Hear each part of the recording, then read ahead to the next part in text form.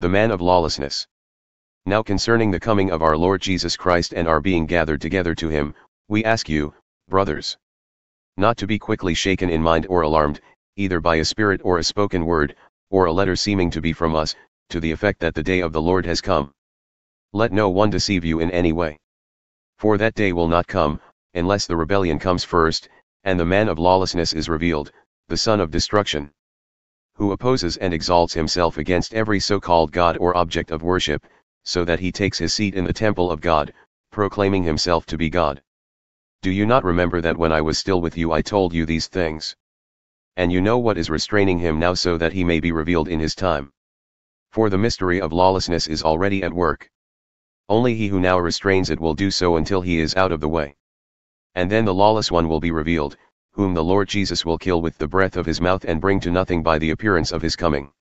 The coming of the lawless one is by the activity of Satan with all power and false signs and wonders, and with all wicked deception for those who are perishing, because they refuse to love the truth and so be saved.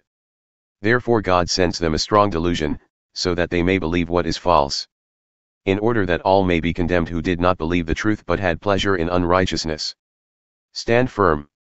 But we ought always to give thanks to God for you, brothers beloved by the Lord, because God chose you as the first fruits to be saved, through sanctification by the Spirit and belief in the truth.